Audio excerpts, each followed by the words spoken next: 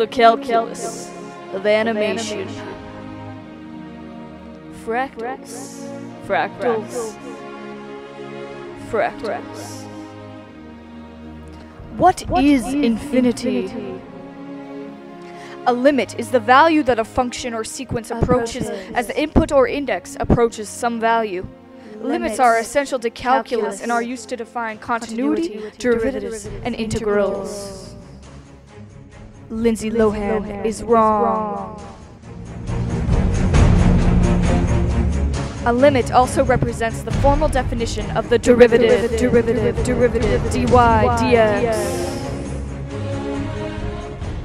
Tell me, class, what do you see? A rainbow? A bar graph? What about this? There are many methods to approximate curves. Riemann sums, trapezoidal rule. The greater the n value, the closer the approximation is. But what if n approaches infinity? Cue transition into animation. So here are some characters from some of our early films. Finding Nemo, Monsters, Inc., and Toy Story 2. Anybody know who the blue character in the upper left is? Dory. It's Dory. Okay, that was easy. Here's a little harder one. Anybody know who the character in the lower right? Al McWiggin. Al McWiggin from Al's Toy Barn, exactly. The thing to notice about these characters is they're really complicated. Those shapes are really complicated. In fact, the toy cleaner, I have an example. The toy cleaner there in the middle, here's his hand. You can imagine how fun it was to bring this through airport security. No. His hand is a really complicated shape. It's not just a bunch of spheres and cylinders stuck together, right? And not only is it complicated, but it has to move in complicated ways. So I'd like to tell you how we do that. And to do that, I need to tell you about midpoints. So here's a couple of points, A and B, and the line segment between them. We're going to start out first in 2 dimensions. The midpoint, M, is the point that splits that line segment in the middle. Anyone else thinking about midpoint approximations? Huh. Right? So that's the geometry. And introduction to calculus. To make equations and numbers, we again introduce a coordinate system. And if we know the coordinates of A and B, we can easily compute the coordinates of M just by averaging. You now know enough to work at Pixar. All right, guys, let's all go work at Pixar. Let me show you. So I'm going to do something slightly terrifying and move to a live demo here. So what I have is a 4-point polygon here, and it's going to be my job to make a smooth curve out of this thing. Making a smooth curve out of lines? That sounds like a perfect application of calculus. And I'm going to do it just using the idea of midpoints. So the first thing I'm going to do is an operation I'll call split, which adds midpoints to all those edges. So I went from 4 points to 8 points. But it's no smoother. I'm going to make it a little bit smoother by moving all of these points from where they are now to the midpoint of their clockwise neighbor. So let me animate that for you. I'm going to call that the averaging step. So now I've got 8 points. They're a little bit smoother. My job is to make a smooth curve. So what do? Do it again. Split and average. So now I've got 16 points. As he continues this process, he is steadily increasing the value of n. As he increases the value of n, he creates a smoother curve. To create a perfect curve, n must reach infinity.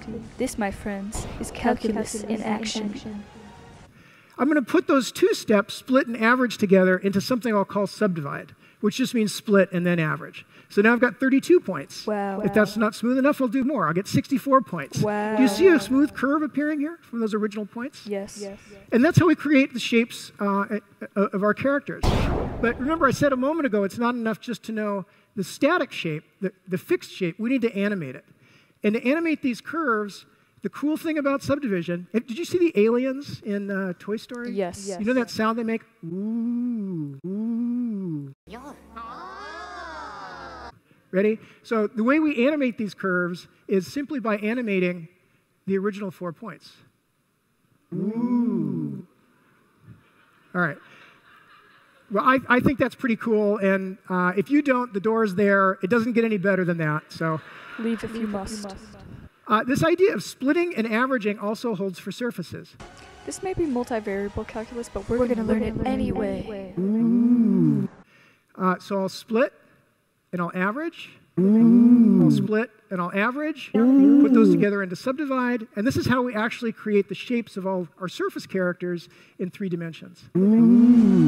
N grows closer to infinity each time animators use subdivision, further creating rounded images and nice approximations. So this idea of subdivision was first used in a short film in 1997 called Jerry's Game, and Jerry actually made a cameo appearance in Toy Story 2 as the toy cleaner. Each of his hands was the first time we ever used subdivision. So each hand was a subdivision surface. His face was a subdivision surface. So was his jacket. Here's Jerry's hand before subdivision. And here's Jerry's hand after subdivision. So subdivision just goes in and smooths out all those facets and creates the beautiful surfaces that you see on the screen in the theaters. Since that time, we've built all of our characters this way. So here's Merida, the lead character from Brave. Her dress was a subdivision surface, her hands, her face, the faces and hands of all the Klansmen were subdivision surfaces. Today we've seen how addition, multiplication, trigonometry, and geometry play a role in our films. Given a little more time, I could show you how linear algebra, differential calculus, integral calculus also play a role. All the math that you're learning in high school and actually up through sophomore college, we use all the time, every day, at Pixar. Thanks. Hopefully this video has shown you how integral calculus is in everyday life. Some may view calculus as just math, but now you can see how beautiful it can truly be. Piecewise, to parametrics, to approximations and subdivision, calculus has helped us to create some pretty amazing images. Thank you, Isaac Newton, and others. Thank you, Mr. Epstein. May we always strive to approach infinity and beyond!